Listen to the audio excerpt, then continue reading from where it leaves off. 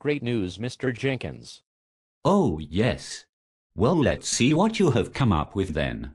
Well, before I reveal these unheard of numbers, I would like to confirm with you that you do indeed want to go home in this nice, sleek, recall-free, state-of-the-art, limited edition, super comfortable, amazingly fast, surprisingly reliable, yet economical vehicle today. And I only want to verify that, so I can make sure that the lucky person receiving this deal is going to be leaving here completely satisfied. So Mr. Jenkins, is this your new vehicle? Sean, just show me the fucking numbers.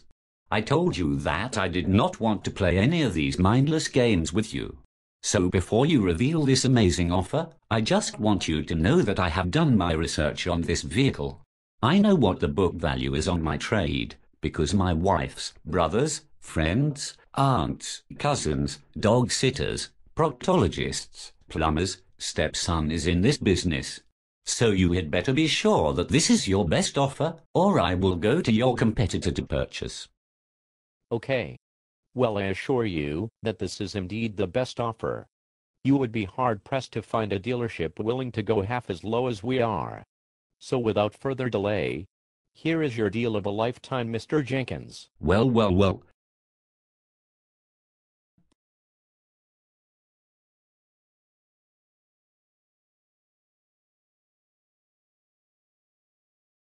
Mr. Jenkins?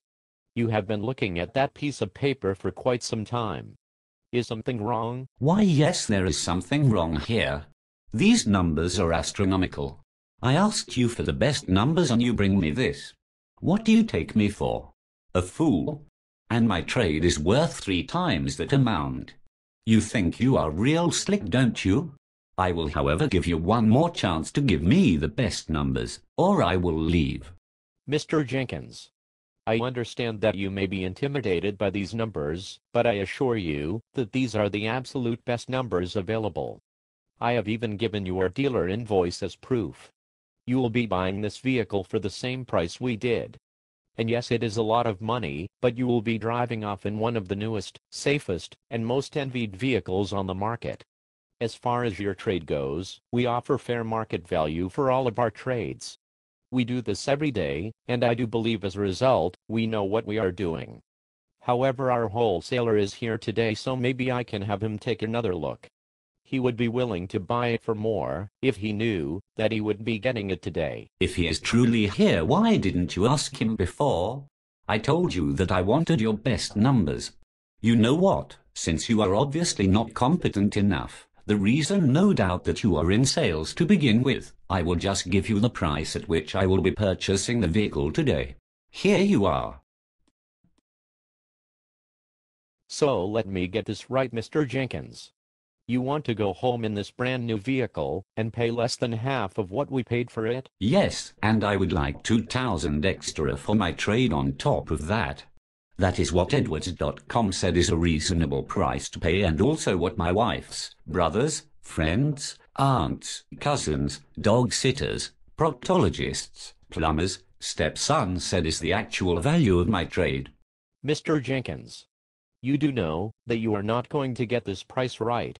You are calling me incompetent, and here you are asking me to sell you this brand fucking new vehicle for maybe 10% of what I paid for it, and you want me to give you more for your trade than it was worth new?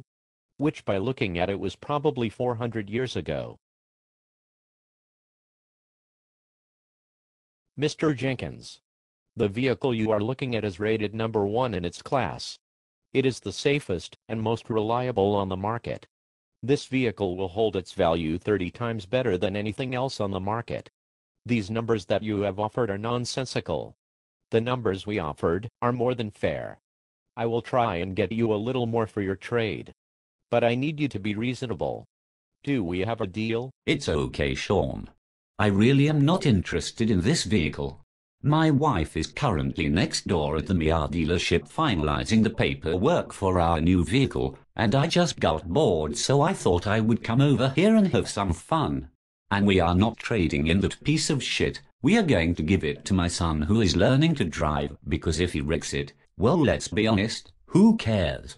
Anyway, thank you for keeping me occupied. Have a great day. I hope you sell a lot of vehicles. What the fuck?